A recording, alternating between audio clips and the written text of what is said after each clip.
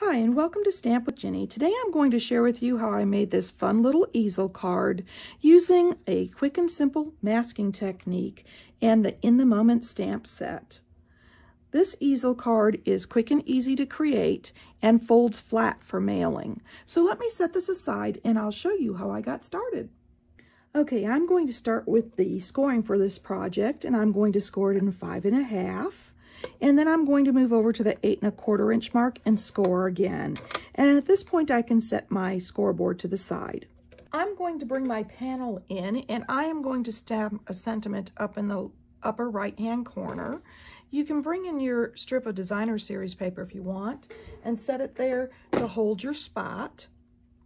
I'm going to ink this up with my Blackberry Bliss. Once I have that inked up, I can stamp here in the upper right-hand corner.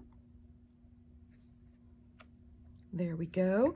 And then I can set this to the side and bring in my focal point here, and I am going to ink that up with my Memento Black. I'm going to bring in my image, and I'm going to stamp that right in the center. There we go. I've got my stamping done, and I'm ready to add color. To add the color, I'm going to be using my mask and my Blushing Bride ink pad here. So I am going to pick up the color with the blending brush, and I'm going to start in the middle so that I don't end up with too dark of a color along the mask. And I'm simply going to swirl my blending brush to add color around that outer edge. Once I have the top portion done, I'm going to pick up some more ink, and then I'm going to do the blanket portion. Now for this, I want to add a little bit darker color onto the blanket, and so I'm going to tap and use a little more pressure and ink, on that lower edge. And I can also bring it up and around just to smooth that out. This is really dependent on how you like it to look, and you can add or reduce the color as you desire. Once I have that done, I can lift the mask, and I've got this beautiful monochromatic image. I've done my masking, and I'm ready to start assembling my project. So I'm going to bring my pieces in here, and I'm going to fold on that halfway mark, the 5.5 inch score line. And then I'm going to take this first panel and fold it back on top of the other. Now that I have that done, I've got my easel built, and I can bring in my front panel. Now this is going to attach to the front of that, and so I want to build it first. I'm going to take my designer series paper, and I'm going to adhere this down onto the front left-hand side, and I'm just going to leave a little bit of that basic white showing. You can use your grid paper to make sure this is nice and straight for you. And of course, if you have a little bit hanging off, you can always use your paper snips if that bothers you and trim, but that looks pretty good. I am next going to bring in my Blushing Bride panel, and I'm going to adhere this down. And I'm going to do this, let's see, at a little bit of an angle. I'm going to tilt it to the left. And then I'm going to add adhesive to the back of the Blackberry. And I'm going to tilt that to the right, putting that on top there, like so. And now I'm going to add dimensionals to the back of my image.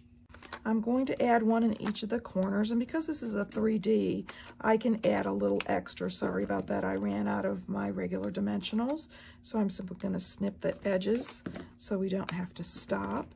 And I'm even going to add a couple in the center since this is a 3D project. So I'm going to remove those layers. But before I add that to the card front, I think I'm going to adhere my easel together. So once again, you've created this fold where the flap has gone back on it, and I'm only going to add adhesive to the top panel here.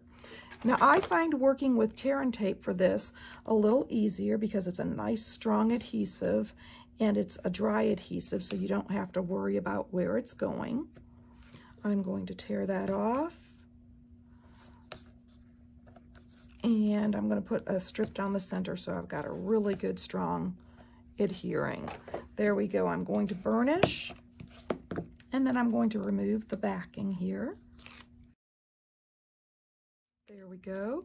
And I'm going to bring in my card front, lining up the top with the top corner of my base and going across. And then all I have to do is burnish it. You can open this up if you'd like to and burnish from the back, just to make sure it's nice and secure. So as you can see, I've got that easel forming. And so now I'm ready to add my focal point. And I'm going to add this right down in the center of those kitty corner panels, but I'm going to lay it down straight. And then I'm going to open up my base, and I want to add my calendar here to the bottom. So I'm going to first add my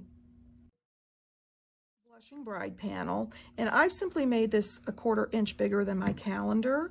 I'm just looking for a little mat to be decorative, and I'm going to add that right here. And as you can see, I'm under the halfway point, so this should be perfectly fine.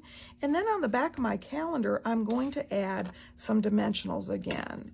And let me see, I'm going to add a couple of strips to the back. I want to bump this up. I've gone a little long on that side. 4 dimensionals will work, but once again, I didn't have extras, so I'm just going to pop this in the center and use these. Remove the backing, make sure it's facing the right way, and then I'm going to place it right down here in the center of that mat. Now at this point, I can place my easel behind that mat, and as you can see, I've got this beautiful feature. But I'd like to add a little bit of shimmer and shine to this, so I'm going to pull in some rhinestones.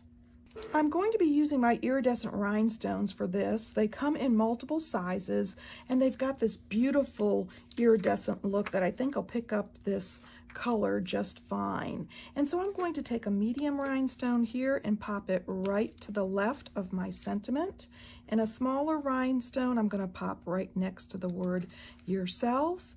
And then I think I'm going to bring in another rhinestone, and let's see, I think I'm going to put another one down here in the corner just to kind of add a little bit of shimmer. So there you go, a quick and easy easel card using the In the Moment stamp set. This easel card is easy to mail in an oversized envelope to somebody special, or as a little gift that you can give them this holiday season. I hope you've enjoyed this project, and if you need any of these products, feel free to stop by my online store. You can get there from my blog, Stamp with Jini.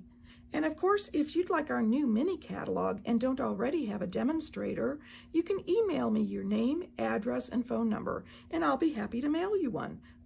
Thanks for joining me.